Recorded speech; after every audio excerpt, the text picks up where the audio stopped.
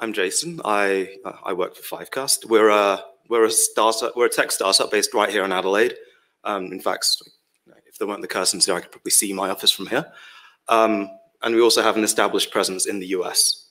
So, as a company, our focus is on providing world-leading digital intelligence solutions. And right now, our tools are helping some of the world's most important public and private organizations explore masses of data, uncover actionable insights, and protect global communities. Now, today I'm talking about OSINT for understanding influence operations. So, that's open source intelligence, which for those unfamiliar, simply put, it's any intel that we can gather from the open internet. So it's social media, deep web, dark web, etc. And over the next, over the course of this talk, I'll talk a bit about the importance of understanding online narratives, including how adversarial entities may attempt to manipulate them via influence operations. I'll talk about the challenges inherent in using data from the surface, the deep, the dark web to monitor and analyze these online conversations.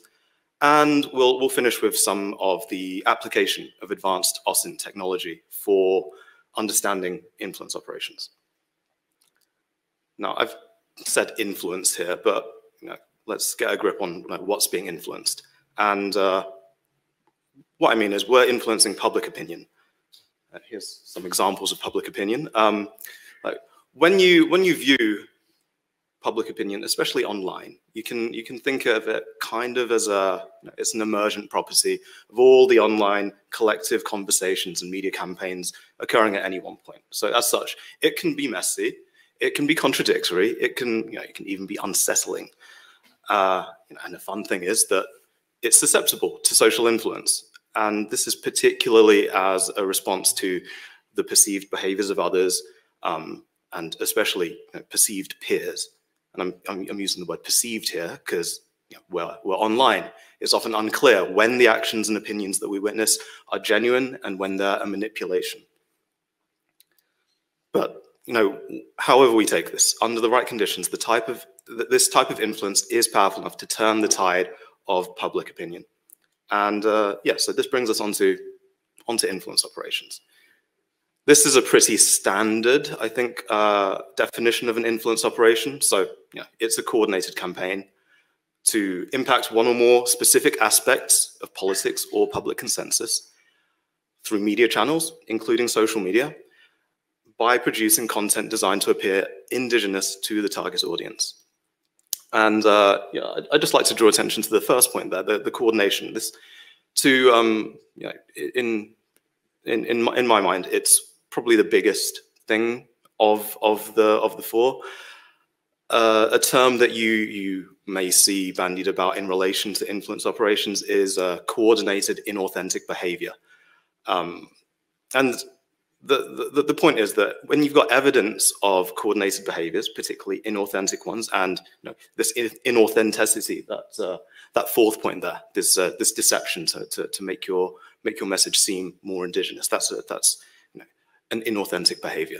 But evidence of this coordination can help really differentiate between what is an influence operation and what's a genuine movement. So getting onto the propagation of dangerous content, there are three broad categories that we see talks about. On the left, we have perhaps the most benign. It's not super benign. It does pollute the conversation nonetheless. It's misinformation. So this is misleading. This is wrong, but posted in good faith. The people involved in this, we would say that they're unwitting actors, unwitting proxies. Moving on, more insidious, is disinformation. So like misinformation, this is misleading info. But in this case, we're talking about primary actors, and we're talking about witting proxies who are knowingly lying. And finally, we have malinformation, which in some ways is a misnomer. It's not really information at all. It's trolling and it's abuse.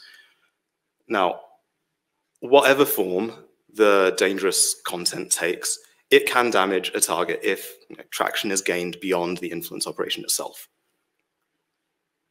On this slide, we're just looking at a few trends in influence operations. There's a few research groups studying this. There's quite a lot of research groups studying this, and you get similar trends coming out. So year on year, number of influence operations, they're increasing. This plot on the left, the descent in 2018 and 19, that's just a delay in, that's an artifact of reporting delays. Whereas the one on the right, that's from a Facebook report, and they're using their own data. You can see it's much more clear that it's still increasing in terms of in terms of number.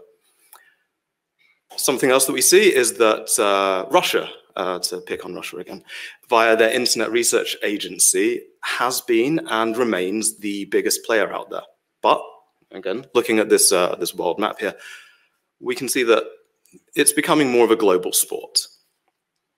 And finally, we often talk about foreign influence operations, but in reality, you get a similar rate of foreign and domestic influence operations. And by domestic, I mean that's the state operating against its own people.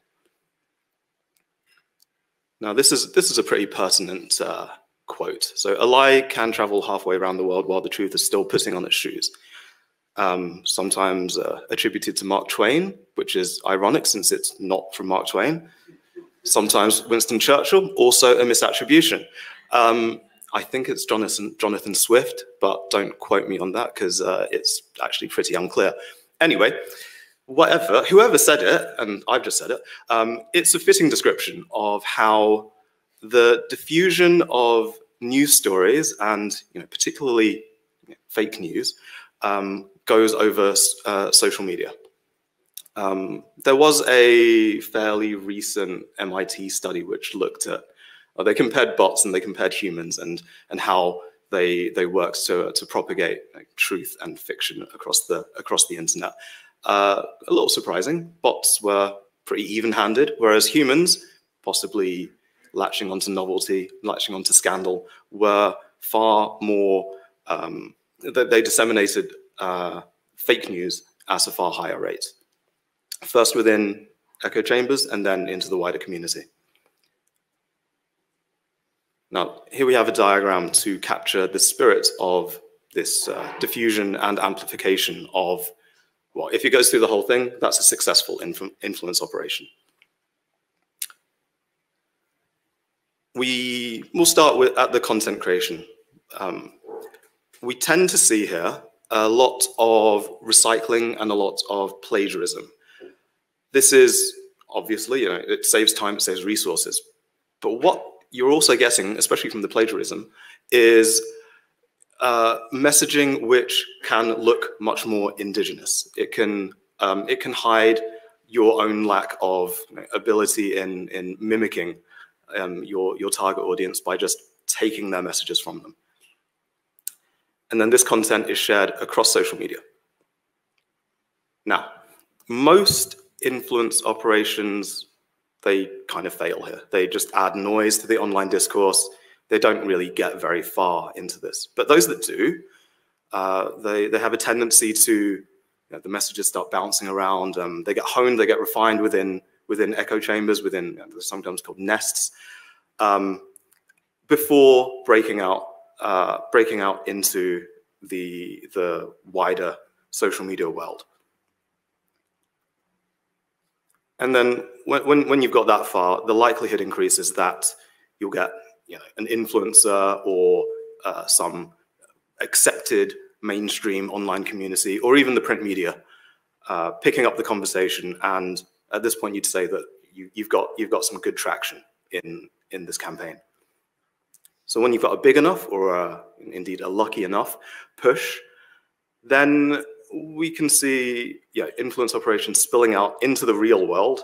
And sometimes, as famously happened in the United States back in January with the Capitol riots, there can be dire consequences.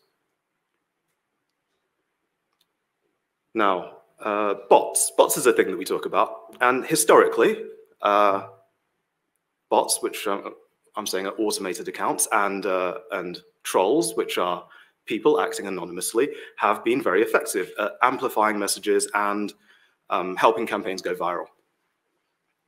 Now, they've been, like, they are very common. Like the influence operations database, they have detected bots in about half of all of their operations. And in the 2016 US presidential elections, it's documented that bots reached a position of measurable influence. However, the fallout from that particular operation was so strong that it has resulted in a widespread heightened awareness of that threat, to the point where, here we are. So in targeting the 2020 election, Russia-linked covert accounts did not achieve any significant traction with the targeted communities. So while we had Russian botnets and Russian troll farms active in both 2016 and 2020, in the former, we'd say that they were important players, but come the latter, no, not so much. And in fact, in 2020, the real super spreaders, as it were, of disinformation were verified accounts. So influencers who made no attempt to disguise their identities, while where we did see bot and troll activity gaining success, it tended to be restricted to nascent and marginal campaigns. Now, I'm going to spend the rest of this now talking about some of the tools that we can use. Yeah, I'll start with why would we use OSINT over just having analysts sitting at computers searching the internet on their own? So first of all, it gives us flexibility. Now, we're saying that social media is a useful proxy for real-time public opinion. And OSINT gives us the flexibility to ask and refine complex questions even once an investigation is underway. It lets us follow specific actors or groups of interest. It lets us track trends. This flexibility, this specificity, this ability to track, it differs a little from what we would have in the traditional methods for measuring public opinion. These are things like polls, sample surveys, focus groups. So now we can, we're not just looking at demographics, we're not just looking at things where you're defining the question up front and you've possibly got some delays.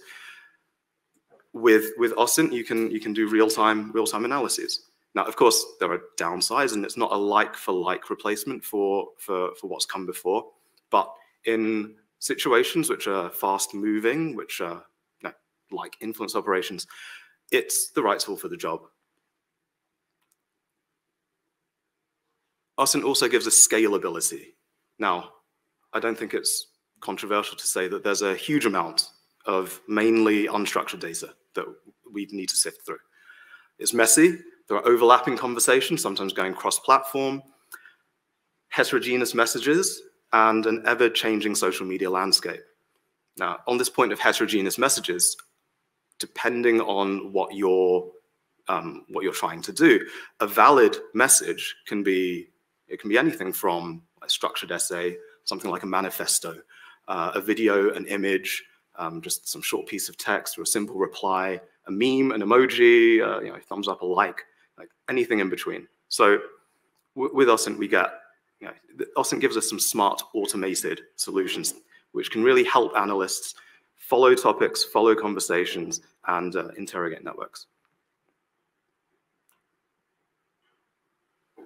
Now, here's an example of some of the things that you can do content analysis-wise. Yeah, just going through here. Down at the bottom, we can see we can do text analysis, some NLP, pulling out things like sentiment and emotion, looking at topics. So are people talking about things that we're interested in? Beyond the text, there's images. Images are also very important, and image analysis it's a pretty mature field. So we can see that you can detect a tank in there, you can detect guns in the other one. In that picture of the tank, there's also some text embedded in the image, and you can use things like OCR to bring those out and then analyze them as text. And it's all all of this has been really driven by what we call in deep learning or AI, and it's come a long way. With content analysis, you can you can then start thinking about trend analysis. Yeah. It lets you track behavior, lets you get a much more nuanced feel for how the behavior of individuals and groups change over time. I've shown sentiment and emotion up here, but anything that you can measure, you can do a trend analysis for. So it's engagement with topics, change in the degree of your level of influence within a network. So it's really anything that you can think of. And then we come on to network analysis. So this is great for looking at both behavior and coordination. Once you've got your data represented like this, you've got the power to start looking at information flows. You can say, you can ask who are the influencers. Depending on what kind of model you're using, you can do some really nuanced things like looking at the network. Where are the pinch points? Who should I be targeting in order to best disrupt this influence operation? All right, so that's some techniques. There's a whole bunch of open source solutions for anyone interested in this. That first one is pronounced awesome. I disagree with the pronunciation, but it's just how it is. They have lots of really good tools, and the two that I've shown up there, Botometer and Hoaxy, great Twitter analytic tools. The first one, it's a bot detector, and the second one, it's a really nice visualization for looking at information flows over Twitter, so seeing how messages propagate. Below that, I've got the DFR lab, the Digital Forensics Research Lab. Again, fantastic resource. They've got lots of stuff in this space. I'm highlighting the foreign influence attributes tracker. It's a widget, and then below that we have something for the data scientists. It's NLP libraries. All right, so that's me talking about OSINT. I'd like to just finish by saying that I've talked about technical stuff, and you can't think that the technical stuff is the solution in and of itself. There are lots of other things that you need to consider here. So expert intel, that's still a very important part. Education, so making users more savvy, making them more resilient to these campaigns. And then also deterrence, so platforms banning, maybe some policy things. All right, so in sum, I am over time here, but there are great tools out there. There are great tools being developed, and yeah, we can use them to great effect, but just remember that tools on their own won't fix the problem. So thank you. Thank